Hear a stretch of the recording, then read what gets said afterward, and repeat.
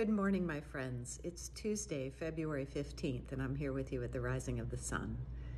My cat just ate and is wandering around. Well, there she is. Hello. Say hello. And I have with me this beautiful painting by Dee Beggarly. It makes me peaceful just looking at it. We've had a considerable amount of rain and cold here in Florida recently, and when the sun comes out and the birds sing, it makes me happy. This is Pop-Up at his best. This is his happy place. I sat on my front porch yesterday evening and watched as the sun descended a little bit and the birds were singing. Where is your happy place?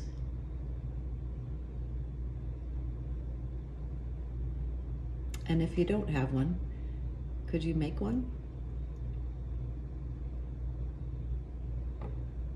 And if you have a happy place, let me suggest that might be the best place to pray.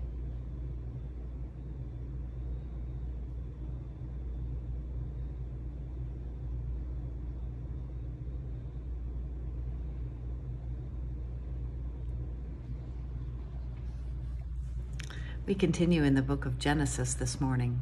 Jacob has been working hard for years, has bought his wives, Rachel and Leah, has had tons of children, and keeps on working for his uncle Laban, who tries to swindle him by telling him that he can only pick he'll get the spotted ewes and instead of the regular ewes, and he tries to get Jacob to not amass as much wealth as he should, but nevertheless God favors Jacob.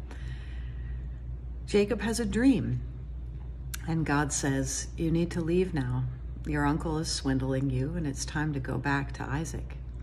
So he talks to his wives, which is great. He asks them what they think, and they say, you know, our father should have given you our dowry if he valued us, but instead he made you work for us, which makes us feel like possessions.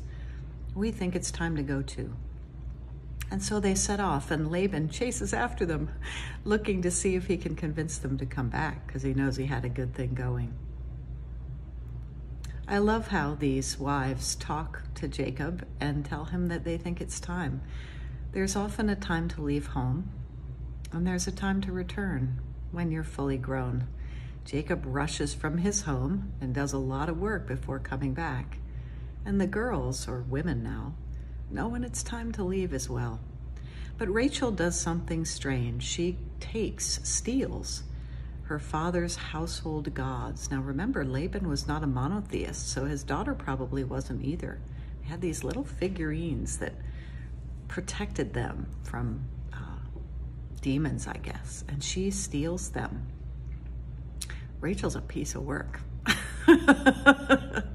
So they're running off with most of Laban's wealth, his daughters, his grandchildren, and now his gods. And poor Laban is going to be rather shaken. He's relied on Jacob too much and hasn't supported himself adequately. So he's going to run and beg for Jacob to return. When is it time to leave home?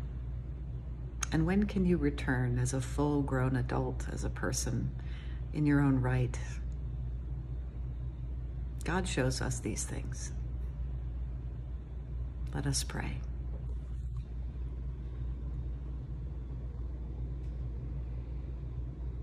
Almighty God, we thank you for this day. We thank you that we all must grow and change, leave home and develop, and then perhaps one day return. We know that Jesus had to leave home, but that his mother was there also at the cross when he died. We ask you to help us to know when to leave and when to return. Bless the sick today, Lord Christ. Bless the dying. Bless the hungry and those who are alone. Grant us wisdom in this time of change. Grant us courage and insight. And draw us ever closer to you, Lord, to our happy place where we may sit with you in the sunshine and give thanks for our lives. This we ask in the name of Jesus, your Son, who loved us and came to us. Amen.